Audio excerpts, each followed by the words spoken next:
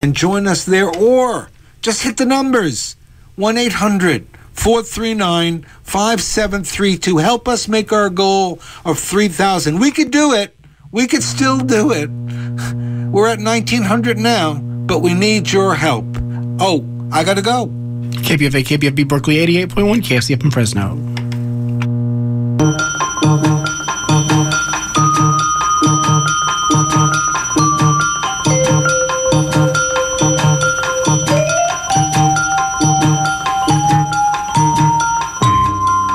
Good evening. It's Friday, May 13th. U.S. Defense Secretary Lloyd Austin finally gets Moscow to pick up his call as he talks to Russia's Minister of Defense in the highest level contact with the Kremlin since the Russian invasion of Ukraine in late February. The German Chancellor speaks today with Russian President Vladimir Putin by telephone. Meanwhile, Ukraine launches its first war crimes trial of a Russian soldier accused of shooting to death a civilian during the war's first week. The captured 21-year-old sergeant stands accused in Ukrainian court of shooting a 62-year-old man in the head, and he faces up to life in prison. Turkey's President Erdogan declares he's not inclined to let Finland and Sweden join NATO, indicating Turkey could use its membership in the Western Military Alliance to veto moves to admit the two countries.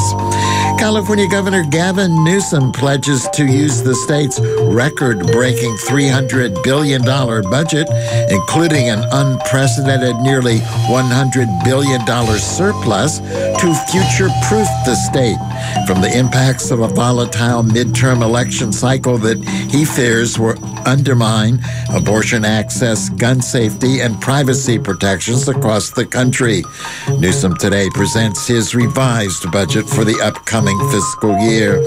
Israeli riot police push and beat pallbearers at the funeral for slain Al Jazeera journalist Shireen Abu Akleh, causing them to briefly drop her casket in a shocking start to a procession that turned into perhaps the largest display of Palestinian nationalism in Jerusalem in a generation. And House Speaker Nancy Pelosi today kicks off the weekend of abortion rights protests, pledging to counter efforts to overturn Roe v. Wade. From Pacifica Radio, KPFA in Berkeley, KPFK in Los Angeles, this is the Evening News. I'm Mark Miracle.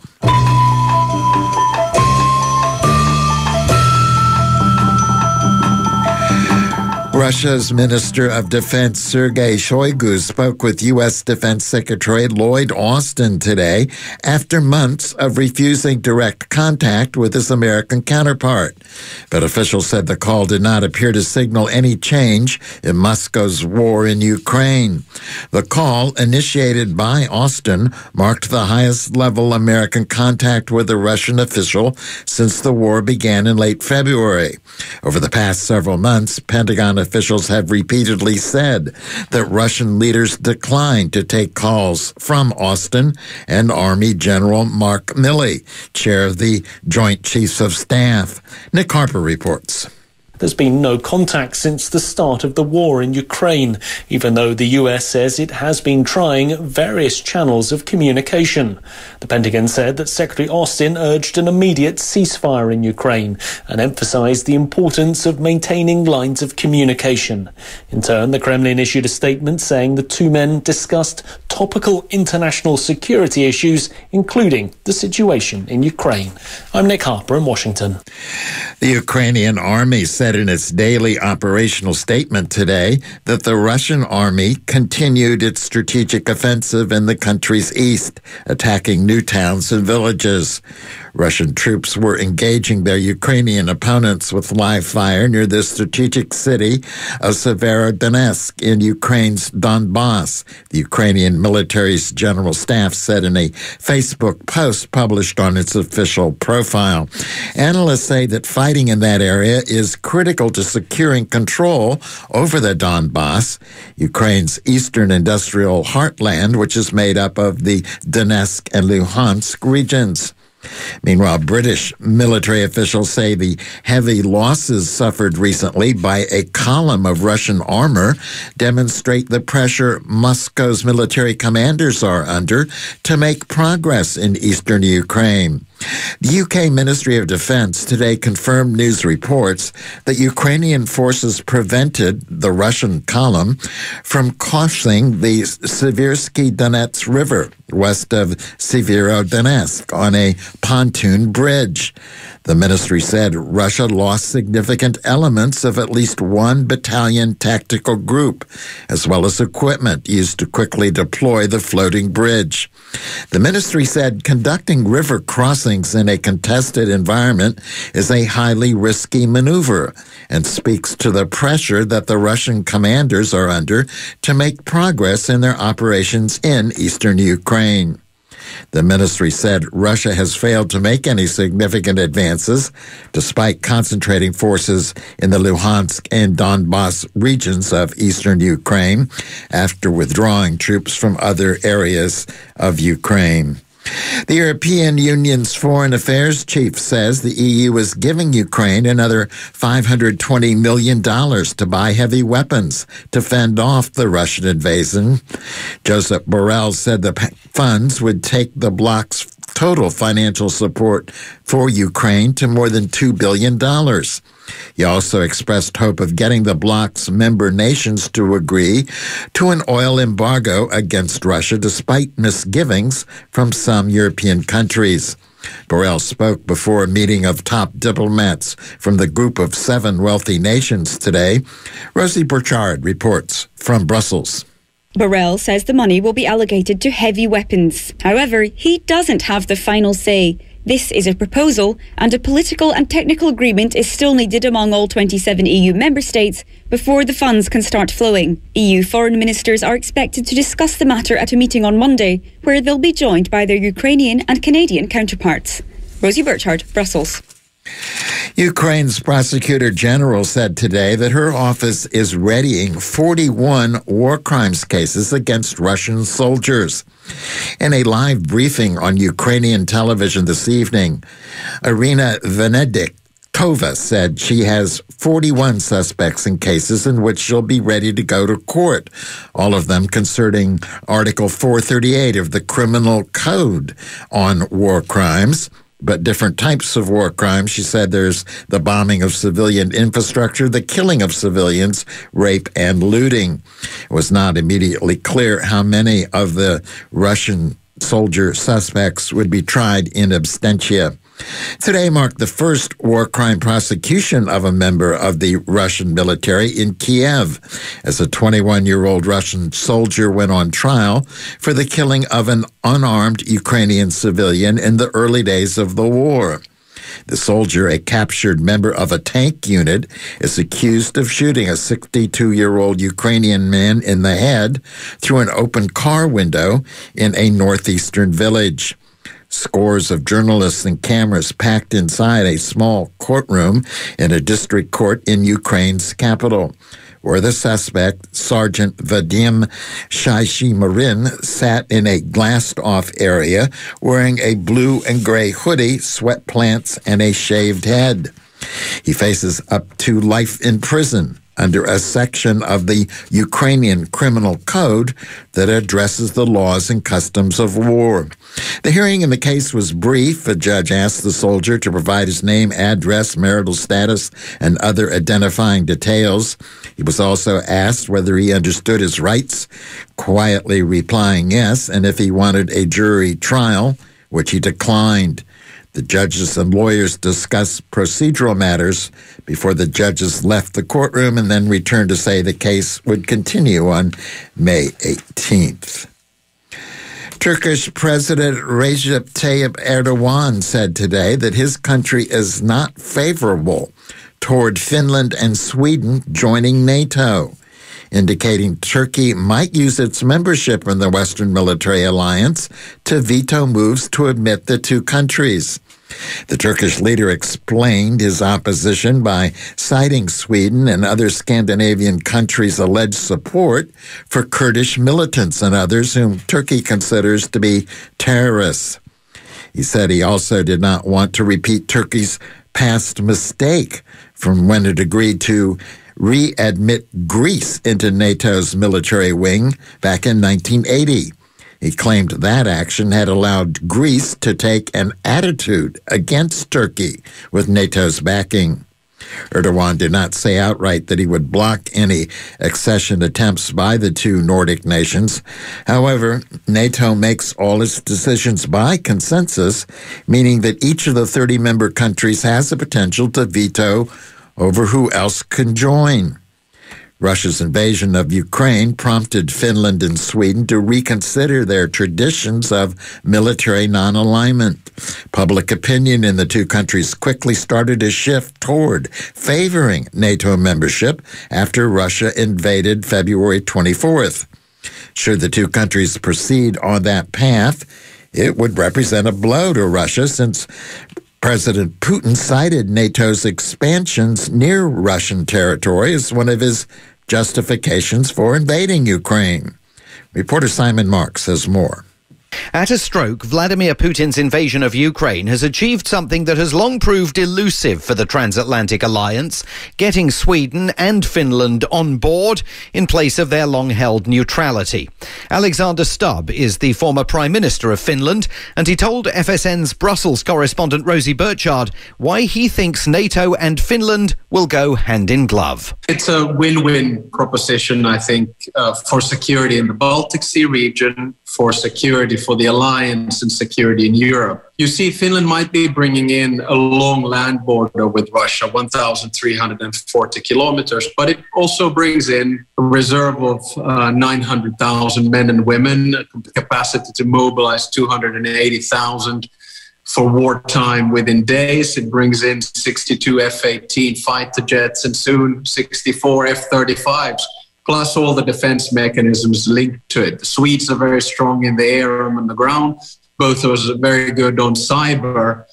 So at the end of the day, it's really a win-win proposition. That's why I think NATO member states will welcome us with open arms. And those arms are indeed open. NATO's Secretary-General, Jens Stoltenberg, said yesterday accession will be swift and smooth. Simon Marks reporting.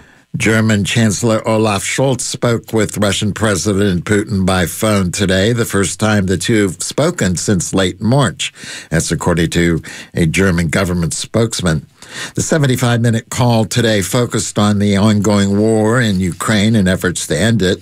Scholz urged Putin to reach a ceasefire agreement with Ukraine as soon as possible and to improve the humanitarian situation on the ground. The spokesman said the German leader also clearly rejected the Kremlin accusation that Nazism was widespread in Ukraine.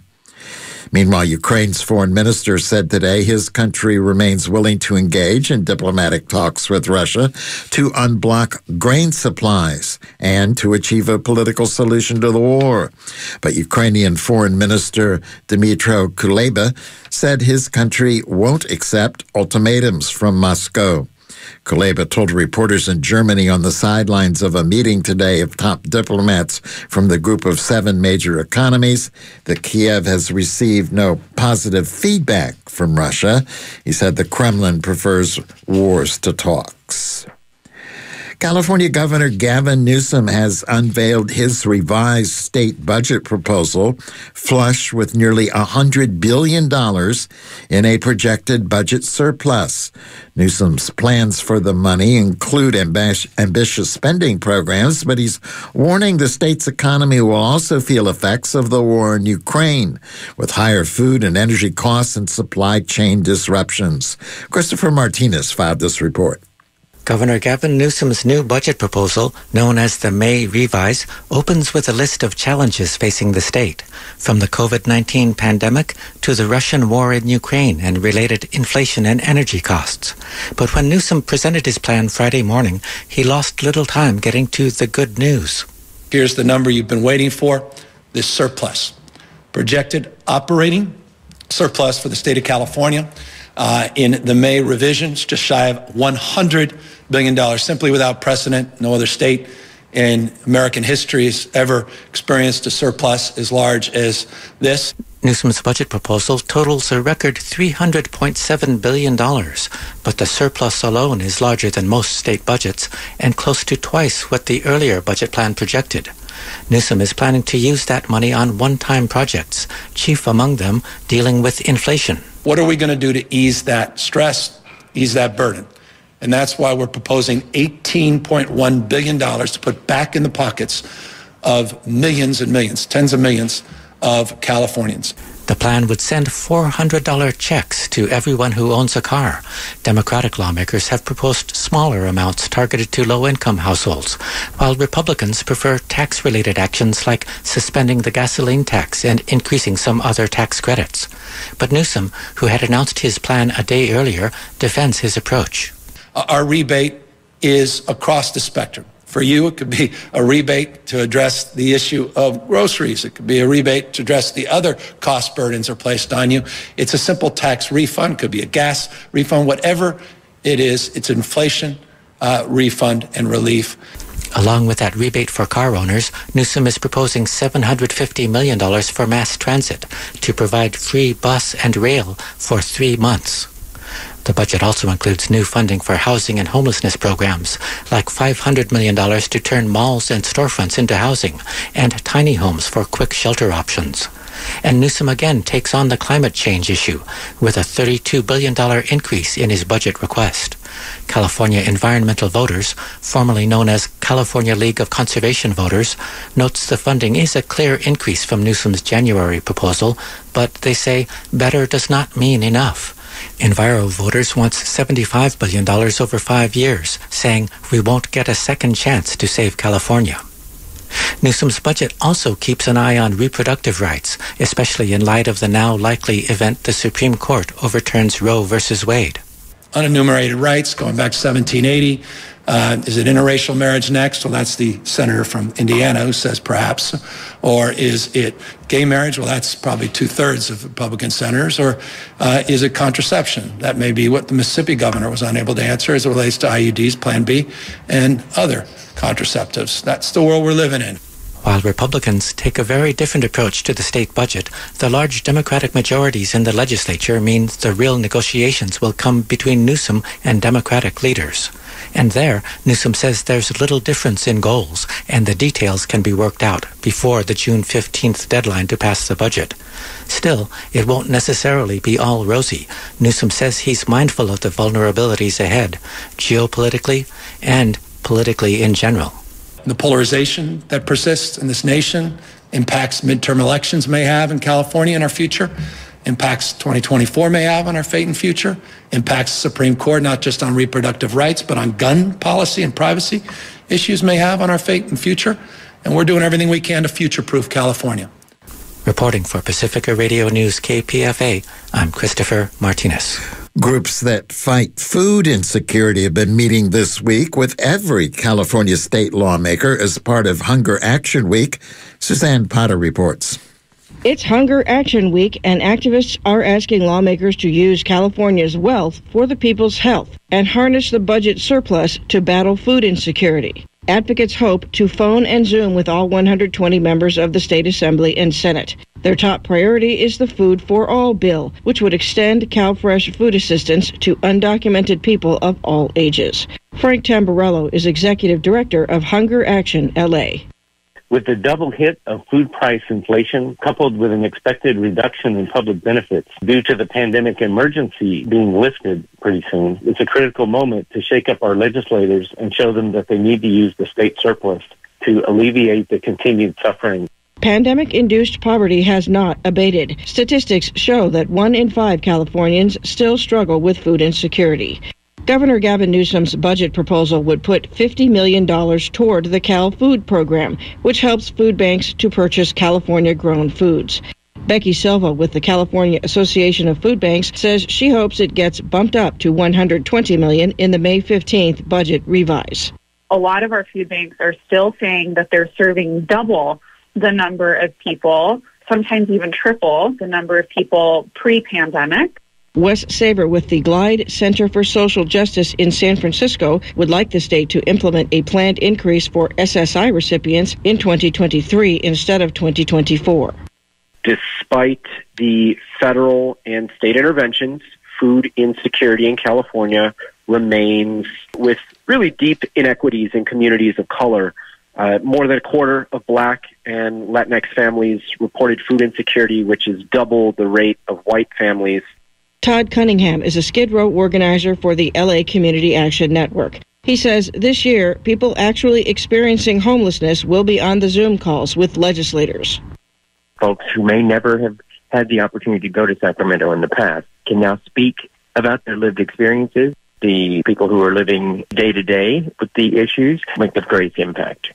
For California News Service, I'm Suzanne Potter. You're listening to the evening news on KPFA Berkeley, KPFK Los Angeles, KFCF Fresno, online at kpfa.org, and it's No Frills News tonight here on this Friday evening on the Pacifica Evening News. No frills, no bells and whistles. We're not selling any books. We're not selling any CDs or videos. Nope. There's no matching fund. There's no special gifts. There's nothing special. There's nothing. It's austerity night. It's austerity night on the news. All we got is, guess what? The news. That's it. That's all we got to give you. Of course, it is the same thing we give you every night of the week at this hour. But overlooking that fact, we're asking 20 of you tonight to support Just the News. Just the News. Here's we wrap up the first day of the fund drive at KPFK in Los Angeles. We're wrapping up the second week of the fund drive here at KPFA in Berkeley and Northern and Central California. We're wrapping up the first week of the fund drive. We're asking for your financial support for Just the News. We ain't got anything else to give you tonight. So if we can get 20 of you to donate whatever you can donate for Just the News, the No Frills News, we'll consider it a great accomplishment. Maybe this is a little too hardcore for you. Well, that's kind of the nature of the news. It's kind of depressing if you think about it, but don't think about it.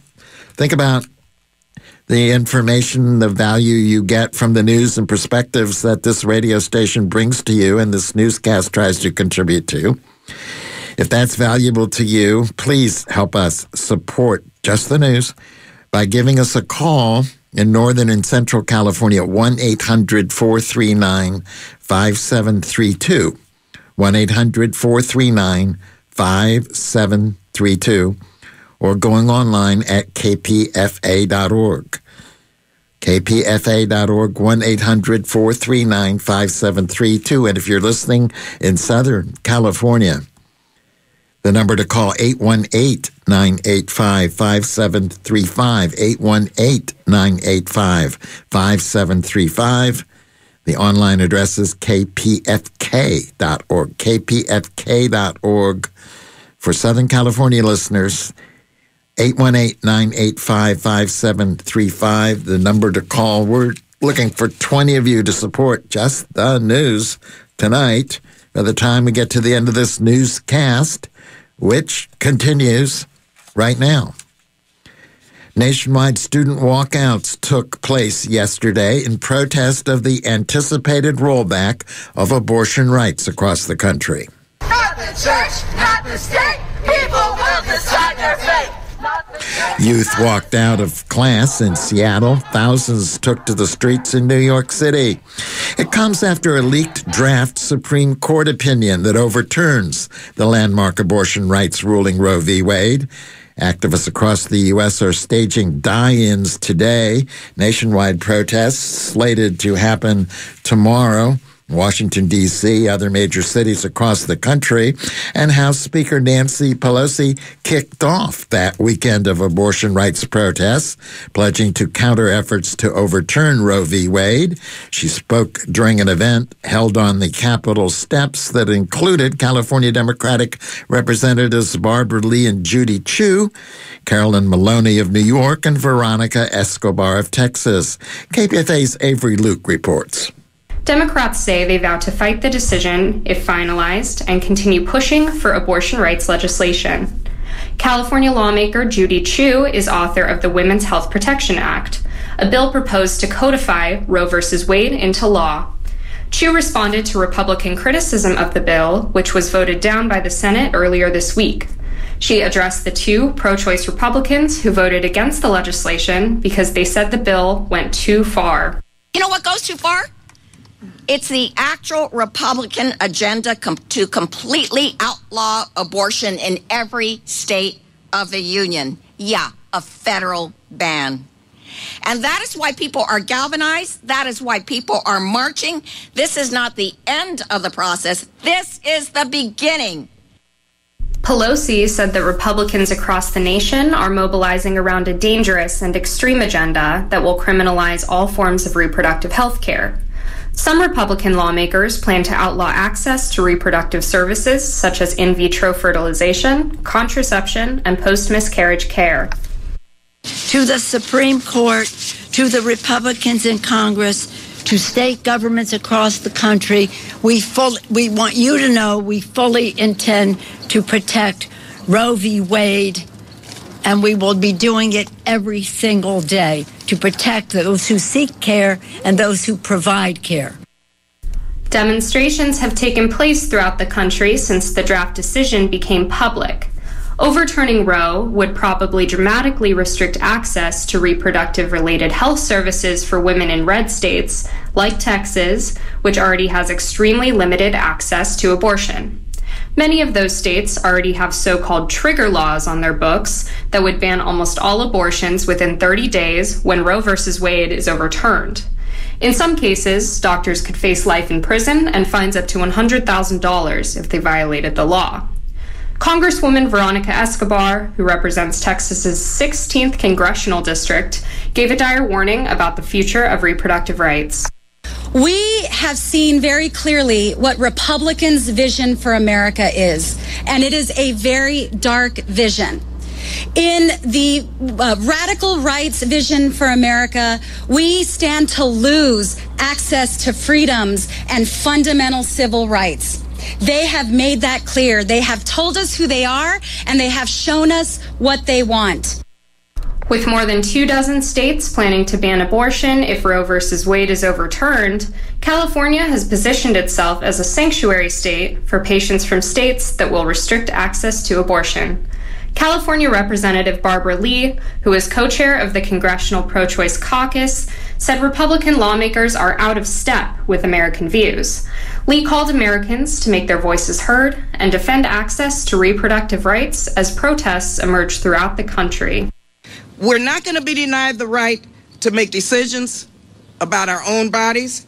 We'll not stop fighting until everyone, and I mean everyone, has access to safe, legal, and accessible abortions, no matter their income, their zip code, or their race. Nationwide protests are set to take place this weekend in cities across the country. Cities holding reproductive rights marches this weekend in the Bay Area include San Francisco, Fairfax, Benicia, Palo Alto, Mountain View, Petaluma, Brentwood, Sebastopol, Monterey, and Santa Cruz. In Southern California, protests will take place in Los Angeles, Long Beach, Claremont, Sherman Oaks, and Victorville. For KPFA News, I'm Avery Luke. And details on some of those protests that in San Francisco tomorrow, 11 a.m. at the San Francisco Civic Center in Mountain View at 11 a.m. to 1 at 600 West Evelyn Avenue in Mountain View. San Jose City Hall, 11 to 1 p.m. In Los Angeles, the demonstration, City Hall downtown, 10 a.m. And in Fresno, 9 to 1 p.m. at West Nees Avenue and North Blackstone. The Texas Supreme Court is allowing the state to investigate parents of transgender youth for child abuse. But it was a mixed ruling today. The court handed somewhat of a victory to one family that was among the first contacted by child welfare officials following an order by Republican Governor Greg Abbott. In February, Abbott issued a first-of-its-kind order that instructed child welfare officials to investigate reports of gender-confirming care for kids as abuse. State child welfare officials have said they opened 9 investigations following the governor's directive. Lambda Legal, which helped bring the lawsuit against Texas on behalf of the parents of a 16-year-old girl, called today's decision a win because it put the state's investigation into their family on hold. Meanwhile, New Mexico and 18 other states have announced plans to introduce legislation they say will be needed to protect transgender kids from civil and criminal penalties when seeking gender-affirming care. Roz Brown reports. The proactive response follows proposed legislation in Texas, Louisiana, Arizona, Alabama, and other states criminalizing such care. Havens Levitt with the Gay, Lesbian, and Straight Education Network in New Mexico says the dehumanizing language increasingly used to describe trans students takes a toll on kids' mental health. It's really heartbreaking to know that students hear some of the incredibly hateful things that are being said about them from adults. When our students in New Mexico hear those things, I know that it impacts them. At a press conference in California last week, a coalition of LGBTQ legislators, health providers, and civil rights groups, including representatives from New Mexico, announced plans to pass laws to provide safe havens for trans youth and their families. For nearly 20 years, New Mexico has had a law to prohibit discrimination based on sexual orientation and gender identity. 3 years ago, legislators also passed the Safe Schools for All Students Act, which required schools to enact anti-bullying policies. Nonetheless, Levitt says some areas of the state could use more resources to keep students safe. Transgender people have incredibly high rates of suicide attempt and completion. So then that just contributes to that sense of not belonging and not having a right to live the way they want to live and be who they want to be. Upon taking office, President Joe Biden reversed several anti-LGBTQ executive orders issued under President Donald Trump. But Levitt worries that with the new attacks, the fight for civil rights isn't over. There's so many things happening right now that feel like we're going to live in this universe of two Americas. It feels like we're going to be playing defense for I don't know how long, but it's definitely not very comforting. There were more than 300 bills introduced that target the LGBTQ community nationwide in 2022, according to the Human Rights Campaign. This is Roz Brown, New Mexico News Connection. And this is the evening news on KPFA in Berkeley, KPFK in Los Angeles, KFCF in Fresno, online, kpfa.org. And we're not doing so good. In fact, we're doing terrible. Oh, my God. 2 responses thus far. 2 people making a donation, a contribution of any amount. It counts. 2 people. That's 10% of our goal, which is 20. I'm sorry, we don't have anything besides the program that we're bringing to you tonight, which is just the news. You can go online at kpfa.org or kpfk.org and find stuff if you want some stuff for your donation. But I'm not hawking any album or CD or book or video. Don't really have any other incentive than just the news. It is not working. I don't know what that says about the news or what it says about me, or maybe it says that people need some kind of incentive. I don't know, but let me give you the phone number. 1-800-439-5732. That's even toll free. It's not going to cost you anything. 1-800-439-5732. Save the cost of the phone call and Give it to KPFA as your contribution. We're looking for 20 of you to do it. 1-800-439-5732 or online at kpfa.org. And if you're listening to KPFK in Southern California, the evening news, the number to call is 818-985-5735, 818-985-5735. The online address, kpfk.org, kpfk.org. Just 2 people thus far. Please help us out tonight. If you're a regular listener on Friday night, please show us that someone's out there. 1-800-439-5732. The number to call in Northern Central California. In the Southland, it's 818-985-5735. North Korea says 6 people have died. 350,000 have been treated for a fever that's spread explosively across the country. The announcement today came a day after the country acknowledged its first COVID-19 cases of the pandemic.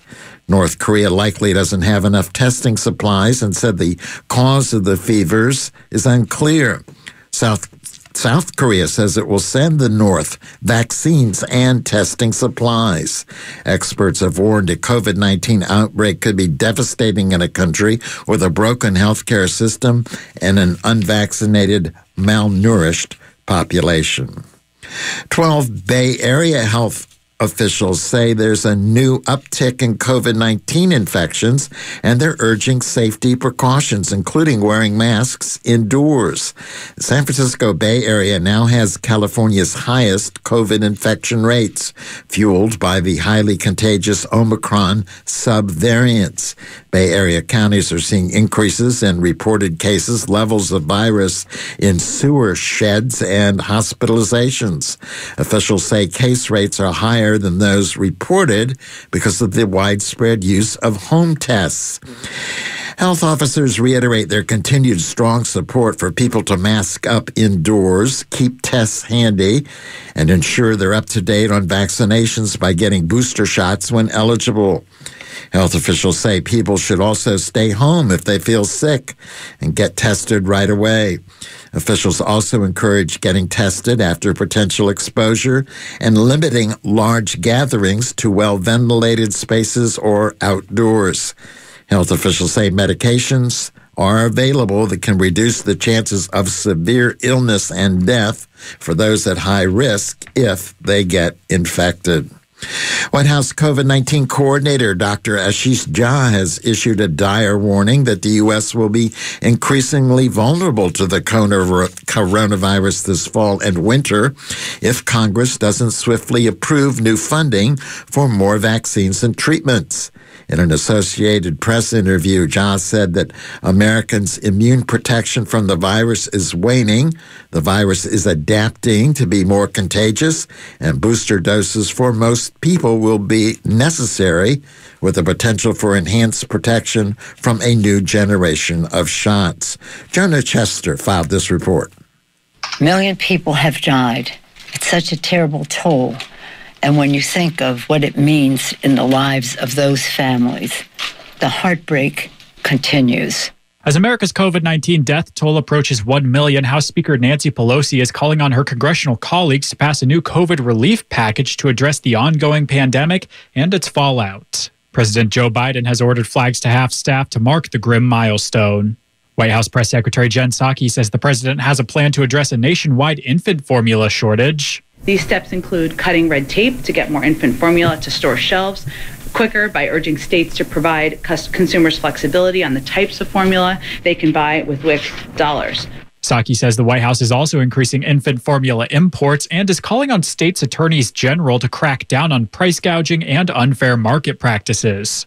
I'm Jonah Chester for Pacifica Network and Public News Service. Supply chain disruptions and a recent product recall have been connected to the baby formula shortage and the empty store shelves that parents are encountering. Mike Moen reports.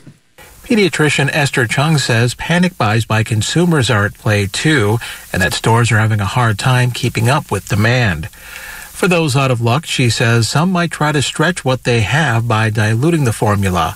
She strongly advises against that. We would say that that's not safe, particularly for young infants, because it wouldn't give them the proper nutrition and it could cause health problems. Chung spoke on the topic through the University of Washington. She says a possible solution is to look for alternative brands sold under store's name. She says if you look closely, the ingredients are often similar to name brands. According to Data Assembly, South Dakota had an out-of-stock rate of over 50% in late April. Other experts suggest calling your pediatrician for recommendations on available products.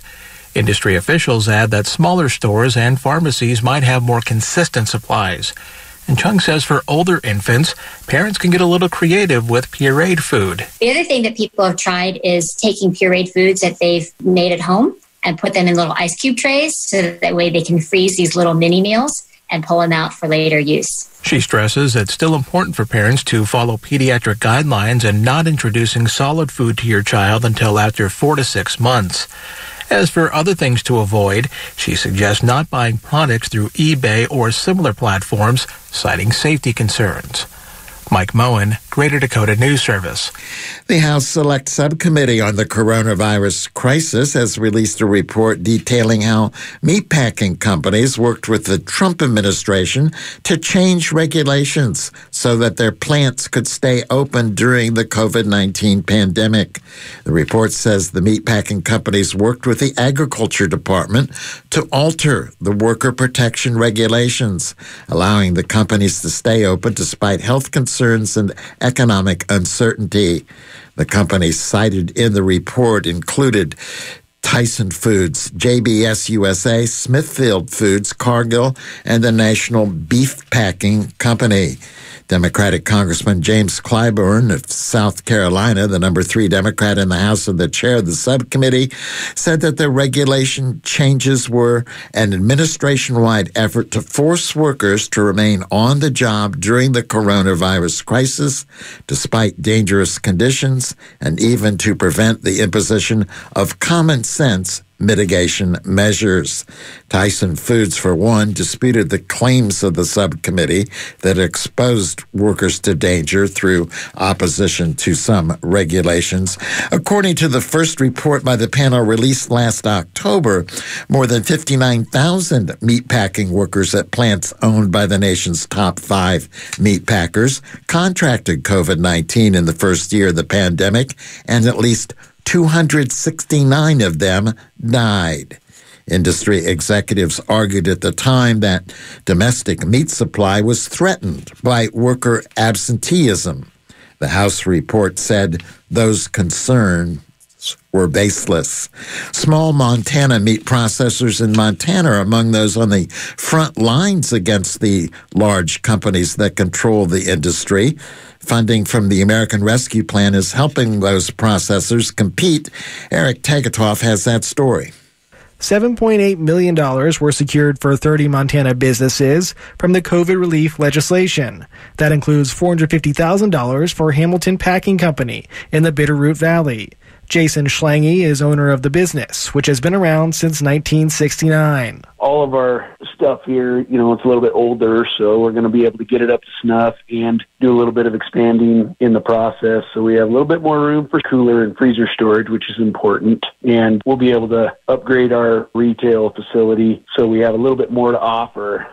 Senator John Tester led efforts to secure funds for small meat processors in Montana.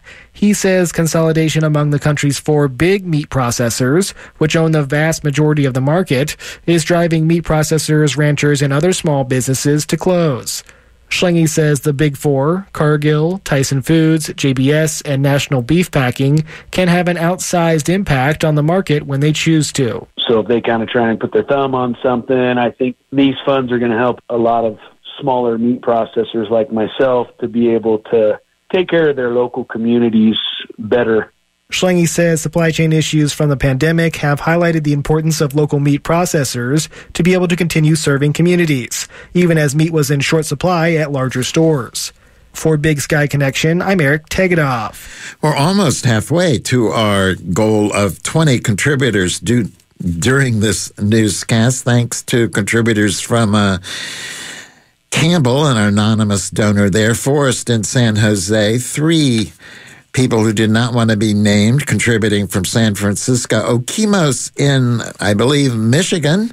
Teresa in Portland, Oregon. Hector in Forest Knolls, and an anonymous contributor in Norwalk. We're halfway to our goal. Won't you please help us along the way by giving us a call at 1-800-439-5732. We're trying to raise the money, keep this radio station and the news that this station provides on the air into the coming months. 1-800-439-5732, the number to call, or online, kpfa.org, and in Southern California, 818-985-5735. That's 818-985-5735 if you value the kind of news and information that you get on KPFK in Los Angeles, including this newscast at 6 o'clock. Go to kpfk.org and be one of the mighty 20 making a contribution during the newscast tonight. You're listening to the evening news on KPFA Berkeley, KPFK Los Angeles, KFCF Fresno, online at kpfa.org. This is Brian Edwards-Tiekert. Every morning on Upfront, we give you a window into what's happening in your community and around the world. It's a mix of reporting, interviews, and debates where we ask hard questions and make room for thoughtful answers. From City Hall to Ukraine, pretty much everywhere in between. Start your morning with Upfront at 7 a.m. right after Democracy Now!, right here on KPFA.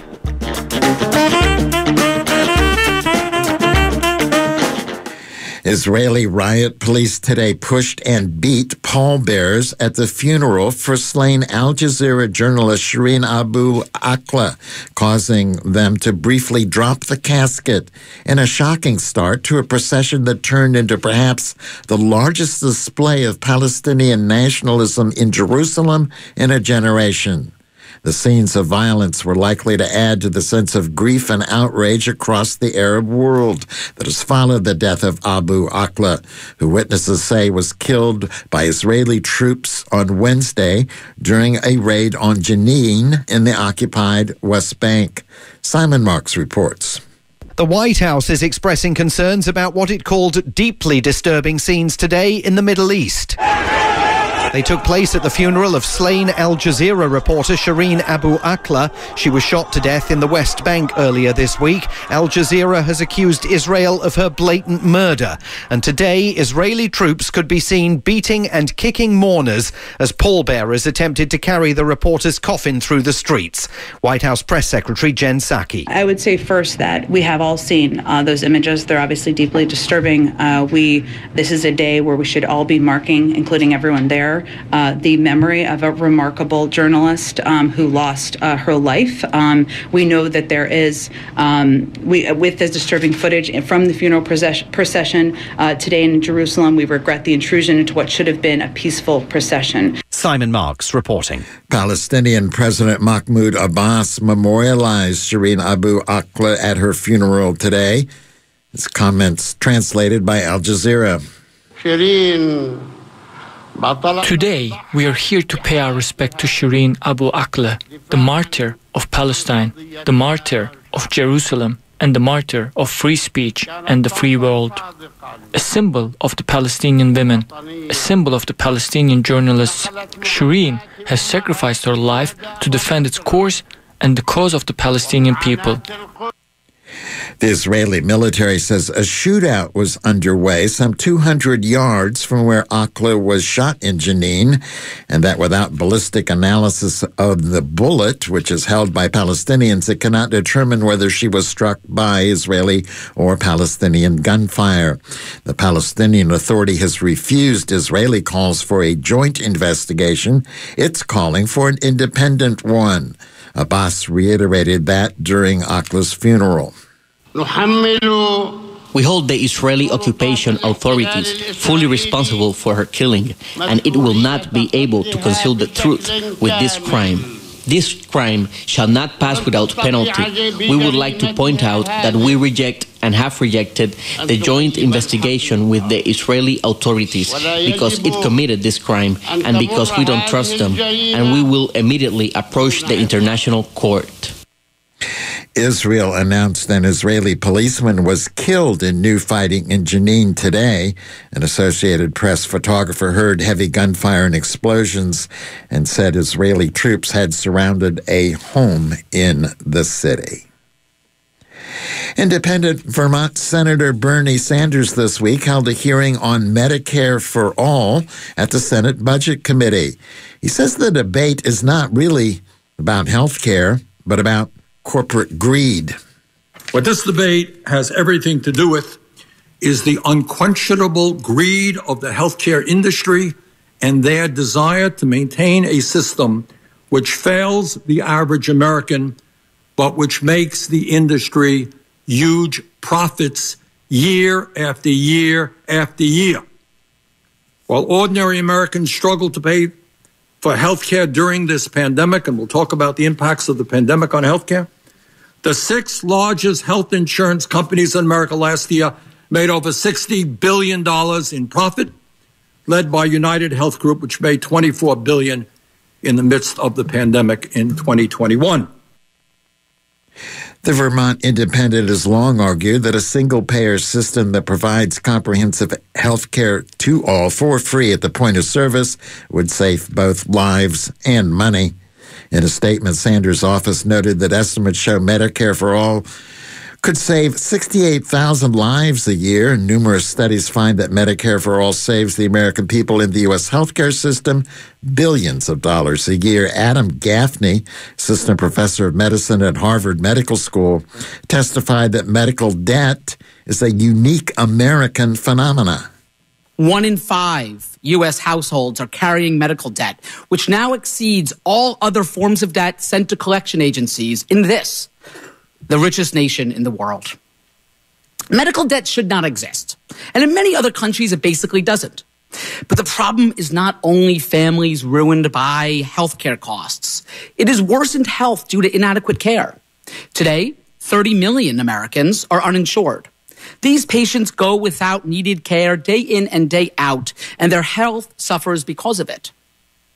In the ICU, I have cared for patients critically ill with failing hearts, failing kidneys, fluid in their lungs, because they couldn't afford routine care for common problems like high blood pressure or diabetes.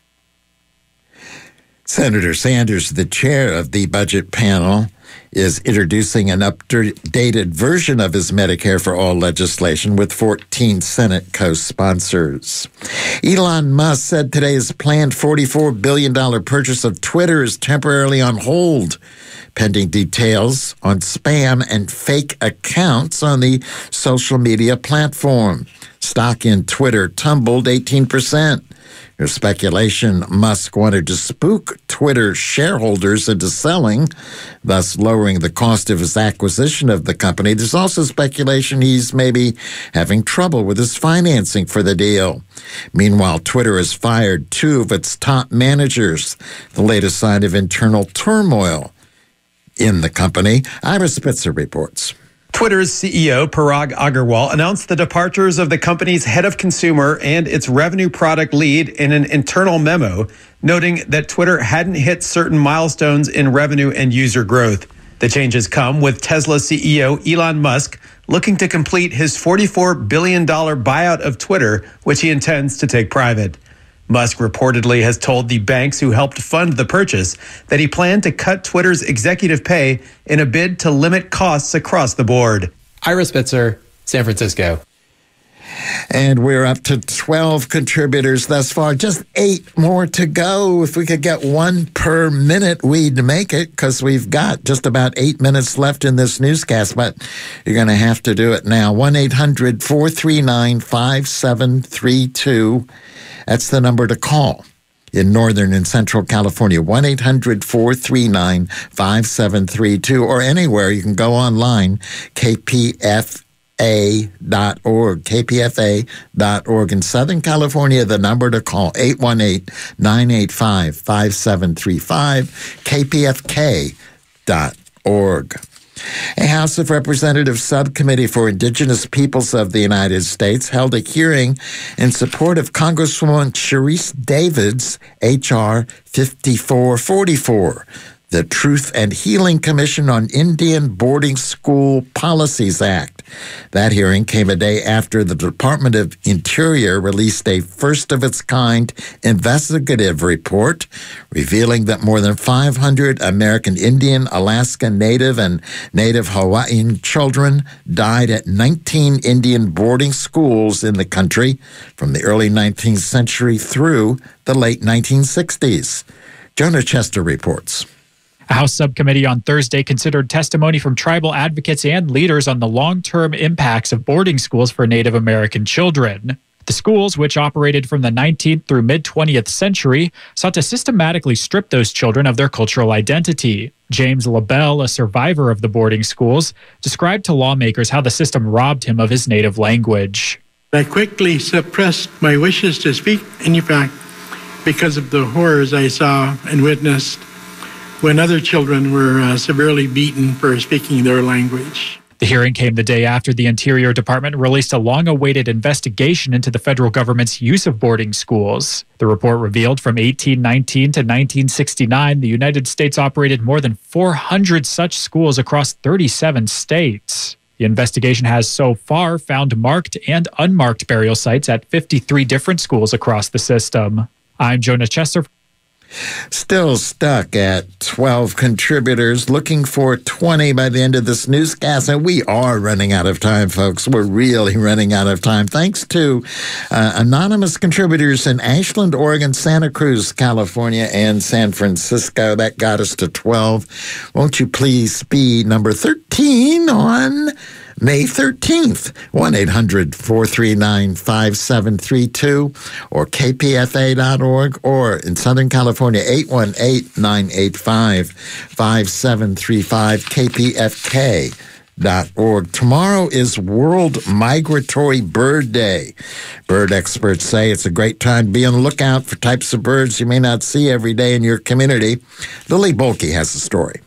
Up to 300 species of birds have been identified in and around the Gulf of Maine during migration season, and this year's theme for the Awareness Day is the impact of light pollution on birds. Nicholas Lund with Maine Audubon notes roughly 1 million birds die per day from running into glass. At night, the lights from within make glass invisible to birds, and during the day, it reflects their habitat. Birds don't know what glass is, and so they fly accidentally into windows when they are drawn in by lights, which also may disorient them as they're traveling or draw in the insects that they're trying to eat. In addition to risks of collision, disorientation can cause birds to circle and deplete their energy resources, making them more vulnerable to predators. Lund recommends turning out lights at night during migration, which is now through the first part of June, and then again in September and October. He says if you can't keep your lights off, light fixtures can help, and you can treat the glass on your windows to make it more visible to birds. Lund adds that while Saturday is the day selected to celebrate migratory birds, millions of birds are flying up to Maine every night from their wintering grounds in the south looking for places to breed. The trees in your backyard are going to be full of colorful songbirds. The shores and the mudflats will be full of shorebirds moving. The sky is full with raptors. I mean, this is Migratory Bird Month for sure. Lund notes that for folks who want some guidance, birders and experts are leading walks across the state, including at Fields Pond near Bangor on Saturday, as well as all this week and next week at Evergreen Cemetery in Portland. And on Saturday, staff naturalist Doug Hitchcox will be doing a big day, trying to find as many bird species as possible from Bangor to Kennebunkport. This is Lily Bolke with Maine News Service. A former Tennessee nurse whose medication error killed a patient has been sentenced to 3 years of probation. Hundreds of healthcare workers rallied outside the Nashville courthouse today during the sentencing of Redonda Vaught. They said criminalizing honest hospital mistakes would lead to more deaths in hospitals because healthcare workers won't be as forthcoming. Vaught apologized to relatives of the victim, and several said she shouldn't have to see jail time. They want her to see her not jailed. Vaught was found guilty of criminally negligent homicide and gross neglect of an impaired adult. Many nurses who blame systemic problems and say the risk of prison has made nursing intolerable. Sunny tomorrow in the San Francisco Bay Area with highs near 90 degrees inland. Sunny and hot in the central San Joaquin Valley tomorrow with highs in the mid-90s. Sunny and hot in Los Angeles. Highs in the low 90s. 13 donors, we got that. Roxanne Dunbar Ortiz. The group made serious demands for 5 institutions to be established on Alcatraz. And why don't we have them yet? A Center for Native American Studies, an American Indian Spiritual Center, an Indian Center of Ecology that would do scientific research on reversing pollution of water and air. A great Indian training school that would run a restaurant, provide job training, market indigenous arts, and teach the, quote, noble and tragic events of Indian history, including the Trail of Tears and the Massacre of Wounded Knee. And a memorial, a reminder that the island had been established as a prison initially to incarcerate and execute California Indian resistors to U.S. assault on their nations. Advancing the conversation to abolish racism for over 70 years. 94.1 KPFA.